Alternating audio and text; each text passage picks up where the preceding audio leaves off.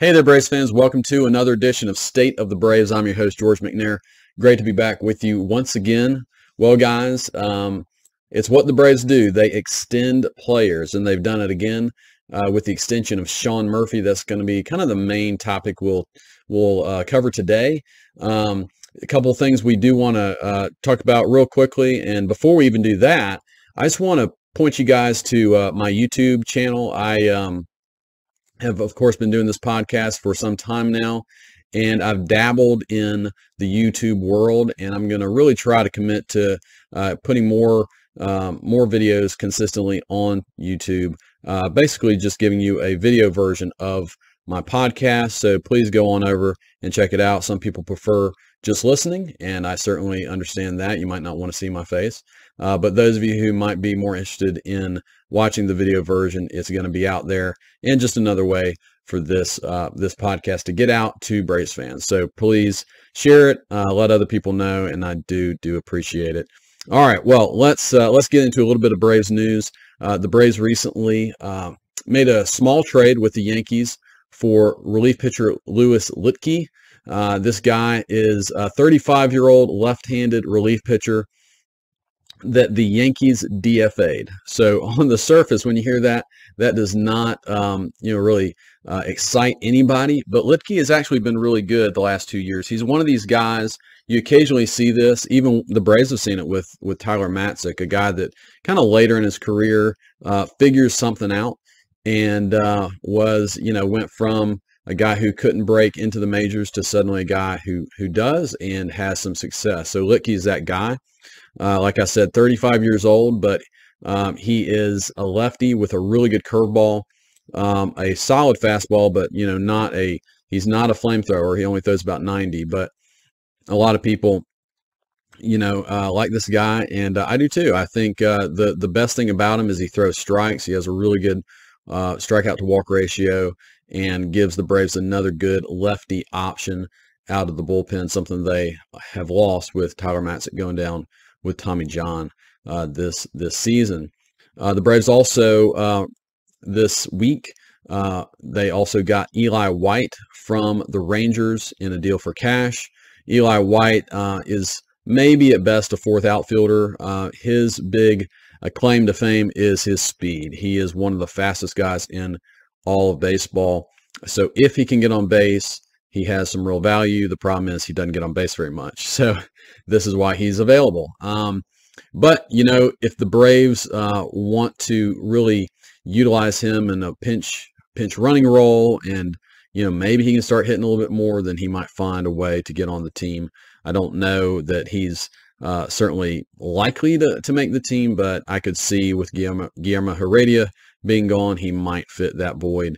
Possibly. The Braves are kind of throwing everything at the wall to see if it'll stick as far as outfielders go. So Eli White is just another piece to that. All right, well, let's get into the Sean Murphy deal, the extension. Of course, Murphy was acquired from the Oakland Athletics not too long ago, just a couple weeks ago.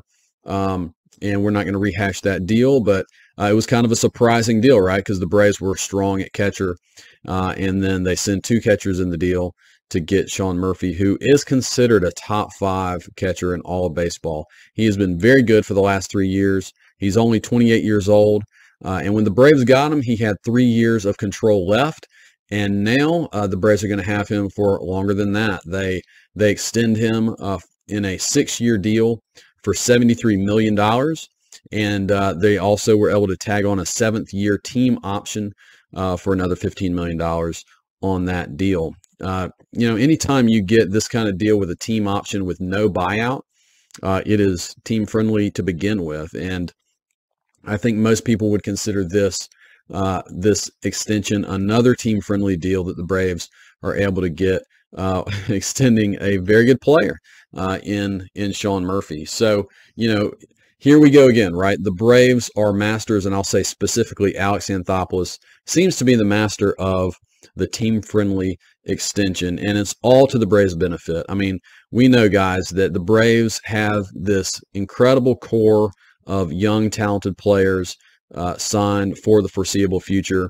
They are, honestly, in this way, they are the envy of baseball, right? Because when you extend players like this, what you don't have to do is go out on the free agent market and, you know, spend $500 million like the Mets have done to try to rebuild their team, right? That's what happens when you don't control your players and when you're forced to go out on the free agent market. I've told you guys this many times, but Alex Anthopoulos is all about value, and he's not going to sign deals that he feels like are not a good value. And quite honestly, the Braves barely played in the free agent market at all this offseason, and that should tell you something, right? He doesn't think that good deals can be done on the free agent market right now.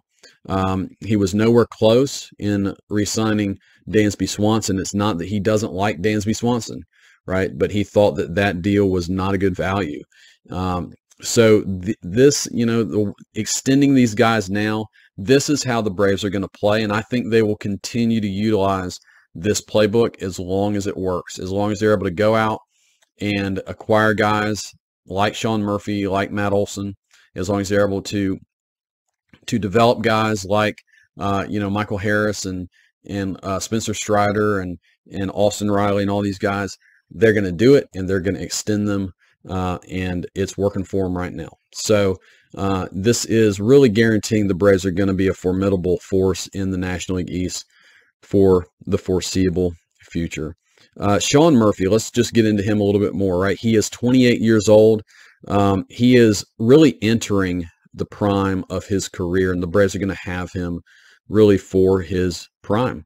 And this is a great thing. It's a great thing about extending a player at this stage of his career. That's the other thing about playing in the free agent market, right?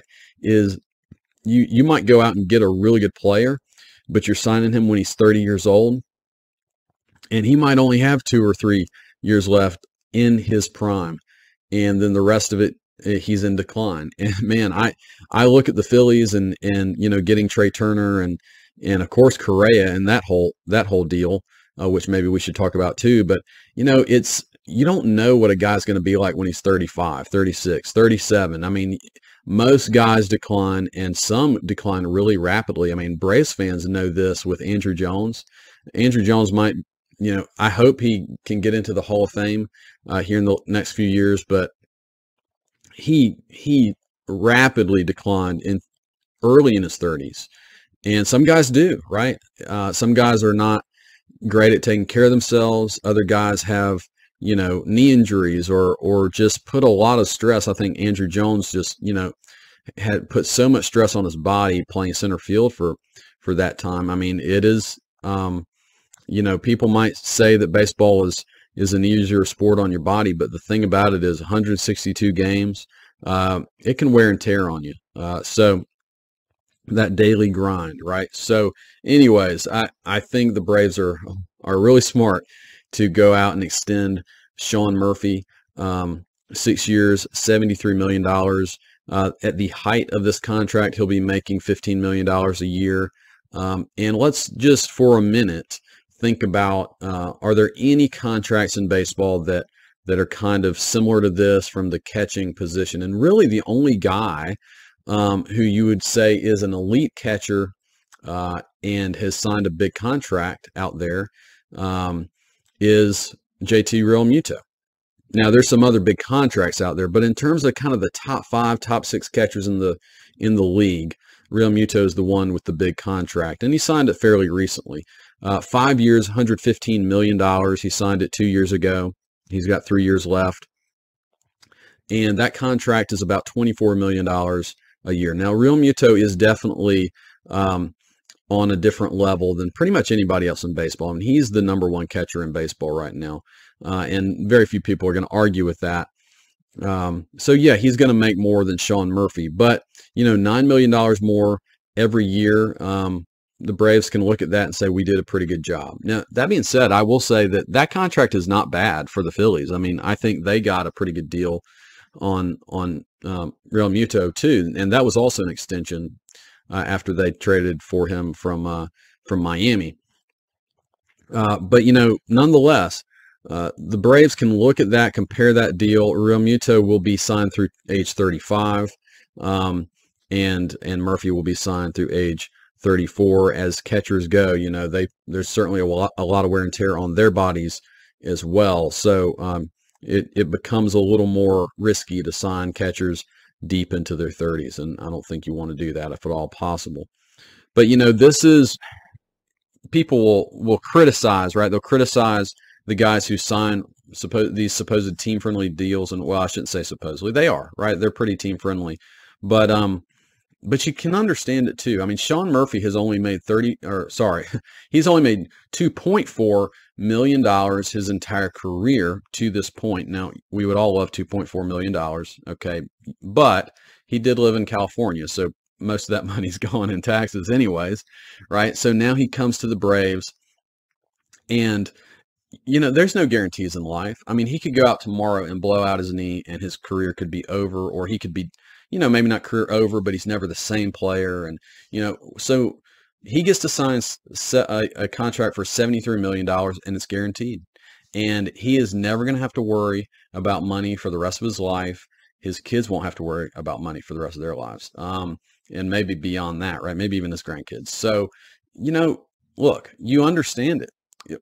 Did he leave money on the table? If he had gotten to free agency, Sean Murphy, at age 30 or whatever he would be, he might be able to pick up, more money than what he did in this deal. But reality is, I think, he's at a place where he wants to be. He thinks he's going to be successful in Atlanta. He's going to be on winning teams, and he's also going to have $73 million in his bank account. And Alex Anthopoulos knows this. I think the Braves certainly target guys who they have a good idea that, we're going to be able to have a good chance to extend this guy. I think they knew that with Matt Olson. Of course, Matt Olson was from Atlanta. And I think Sean Murphy's from the Nashville area, which of course is not, if you know your geography, it's not too far away. So it makes a lot of sense on that level as well. But certainly Sean Murphy is a top 5 catcher. If you look at some of the other top 5 catchers and why they're not making huge money right now, they're all pretty young and haven't reached free agency yet. Will Smith with the Dodgers, he's actually the exact same age as Murphy, and also has 3 years of team control left. A lot of people think he's going to, test the free agent market, and we'll see what he does. I mean, you might 3 years from now be saying, wow, yeah, Sean Murphy could have made way more money. Who knows where the market's going to be at that point, but Will Smith is right there. Adley Rutschman is maybe could be he could overtake JT Realmuto soon in terms of best catchers in baseball, but he just came up with the Orioles last year. You got Alejandro Kirk, you got Cal Raleigh, guys in the American League, but again, just cracked through a year or two ago. They're going to be under team control for a long time. Those teams might want to extend those guys too. We'll see about it, but the Braves obviously really value what Murphy can do. He's a very, very good defensive catcher who does have a good bit of power, and I think we could potentially see him break through in a bigger way offensively this year too. So the Braves definitely did a good job in extending Sean Murphy. You guys know that I wasn't the biggest fan of the Murphy deal. I thought they could have utilized their internal options better and gone out and maybe gotten a left fielder or something else that was a clear area of need. But I like Murphy, and if you trade for him, it actually makes a whole lot of sense to extend him and keep him. It makes that deal much more valuable to do, actually. So they have done that, and they've done it a lot, right? They've done it to a lot of guys, and you start wondering, okay, why are the Braves so good at extending their players, right? These team-friendly deals. How do they keep doing it? And I think it really, first and foremost, comes back to what they built in Atlanta, right? They've built a winning culture. They built a team that when guys come to it, even before they come to it, they know that Atlanta is a place that is a good place to play. It's a good place for your family to come. It's you're gonna win. You're going to enjoy your time there. You're going to get good coaching. There's just very few negatives. And is it the perfect place? Certainly not. Okay, it's not. But it is, I think, a far more enjoyable and positive place than a lot of other clubhouses around baseball. And that matters. It certainly matters. And especially guys who want to win, why not come to the Braves, right? So clearly it makes a lot of sense, right? The Braves have a winning culture. They have a good clubhouse culture. They have this solid coaching staff.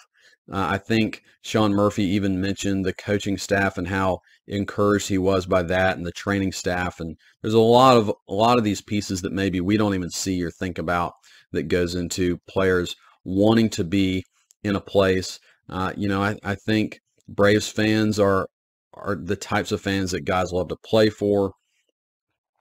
So all of that goes into it, right? But the Braves are also really smart about the timing of when they go after players for extensions, right? Why trade for Sean Murphy now? Why go out and get him? I bet the Braves don't go get him if he had 1 or 2 years left. But he has 3 years left. He's in a position before he's getting close to free agency where he can be gotten, right? He can be extended, and he would be open to that possibility, right now. They tend not to extend players, by the way, beyond their age 34 season. This is something that the Braves are pretty consistent with all of their contracts. And you even see it, sorry to bring this up, but even with the free agent contracts they made, like Marcell Ozuna, probably the worst contract Anthopoulos has signed of any guy, right? But guess what? Ozuna's signed until age 34. It's kind of amazing. I mean, if you had asked me, like, how old do you think Marcell Ozuna is? I would say like maybe 38. I don't know, 39. I mean, he has declined rapidly. And again, another evidence of you never know when a guy's going to start declining. Marcell Ozuna is only 32 years old. I have no idea how that's possible. And he signed for 2 more years.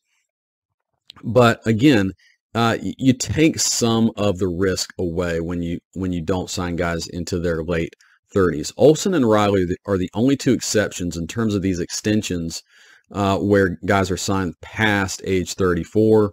For the long-term extensions. They're signed through age 36 season, and it's, they also have team options. Again, these team options with no buyout that the Braves are able to get. And, it makes sense for these 2. Like Olson and Riley are, they don't rely on speed, right? If they lose a step, I mean, who cares? As long as they keep hitting, then they're going to be fine. And particularly Riley, I think, if he were to transition to DH in his age 34, 35 season, yeah, okay. I mean, that makes sense, right? Just keep hitting. And I think we kind of expect him to do that. But yeah, the timing is everything, right? And the age of the player matters a lot too. If you get, 33 years old and you want a contract from the Braves, it's hard for them. They're not going to give you a super long-term deal. So I want to dive into this a little bit in terms of I just want to get into the mind of Alex Anthopoulos a little bit. Why does he choose certain guys to extend, and why does he shy away from other guys? And I want to tackle the 2 most obvious names of guys he has not extended really briefly without rehashing the past too much. But the first one, of course, is Freddie Freeman, and the other one is Dansby Swanson, 2 beloved Braves who were allowed to go, right? And they weren't extended. And you start thinking, well, why weren't they? Why weren't these 2 guys extended? And I think it's for 2 very different reasons. But broadly speaking, they both have to do with timing. The timing wasn't right. As far as Freeman, I could not imagine, as I look back, I could not imagine worse timing and a confluence of events for a player. It's almost like somehow someone was ensuring that Freeman would not come back with the Braves. Now, him and the Braves, I think, made some missteps too that kind of put the nail in the coffin. But there are some things that were totally outside of their control. Okay, so like 2020 happens, COVID happens, all team finances become unknowable. There's so many unknowns that nobody's gonna want to jump into long-term mega deals with anybody. And then Freddie Freeman wins the MVP, so his value is skyrocketing at the same time that the Braves are a little shy, with their finances. So an extension is definitely not going to be happening in 2020 when it might have been possible for that to have happened otherwise. 2021 rolls around, right? Team finances get way better because the team is winning and then, of course, wins the World Series. But you're getting closer and closer to his free agency. So the writing might have been on the wall already, but at the very least, it's much harder to extend him. And then you have the lockout and the awkwardness of that off season. You have very little time to get a deal done. And then again, both sides did a really poor job of communicating. I think especially Freddie Freeman and his side kind of botched some things. But nonetheless, right, you should never let it get to that point. But it gets to that point, at least in part, because of these unforeseen things that don't usually happen 2 off seasons in a row. In retrospect, I think the Braves should have extended Freeman in 2019. I wonder if you were able to talk candidly with Anthopoulos, he probably would say something to that extent. But they let it go a little long, and then all of these things happen. And again, still Freeman kind of botched his side of things. He's demanding a 6th year. The Braves won't go there. They pivot to Matt Olson, and then he gets a deal from the Dodgers, but it really isn't any better than what the Braves were offering. And then here we go with California taxes again, right? He can't be happy about that. So nonetheless, Freeman goes away, and a lot of it had to do with timing.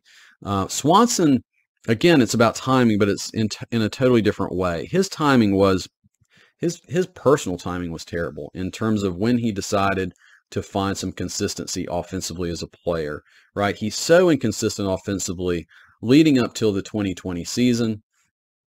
And then he's been pretty good offensively since then. But, the Braves were not going to extend him in 2018 or 2019. He had never proven to be a good offensive player. You're not going to extend somebody that has the performance that Swanson had at that point, right? So Swanson he waited too long to prove himself as a player for the Braves to extend him in the timing that they like, right? So then it becomes harder and harder to extend as he gets closer to free agency. And so then ultimately, right, he gets to free agency and we see what happens. The Cubs offer a $177 million deal when the Braves are not going to come anywhere close to that. So anyways, timing is everything. And unfortunately, I think it's going to happen again with Max Fried. Guys, he is approaching free agency. He has 2 years remaining with the Braves. And he's not going to, when he enters his free agent season, he's going to be 31 years old. And what that means, when a guy's particularly that old when he enters free agency, is he gets one big contract, right? He gets one big contract to really cash in. And I think Fried is going to be all about that. I mean, and you don't blame him. It's just the reality. Is he going to take a $3 or $4 million, 3 to 4 year extension from the Braves when he's 31? Because he's probably going to get a 6-year deal, or maybe even more than that. Maybe he could get to a 7-year deal with somebody. I mean, he's an elite pitcher. He's finishing top 5 in the Cy Young voting the last 2 seasons. He wins Game 6 of the World Series 2 years ago. He's gonna demand major money. He's also a union rep, which means he's probably looking for, a big payday, as those union guys typically are not going to, hunt for a team-friendly contract. So, the Braves could have approached him earlier we have no idea what's happened behind the scenes. Maybe they wanted to extend him and, his side rebuffed those, or maybe not. But I think now that we've got to this point with Fried, it's probably unlikely that Fried is going to sign an extension. It's not impossible.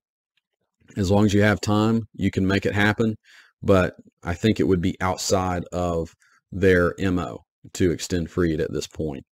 So hope you guys, if you're big fans of Max Fried, enjoy the next 2 years. I don't think he's going anywhere for those 2 years. I don't think they're going to trade him. They have World Series aspirations, and he's a huge part of that. But I think they got 2 years.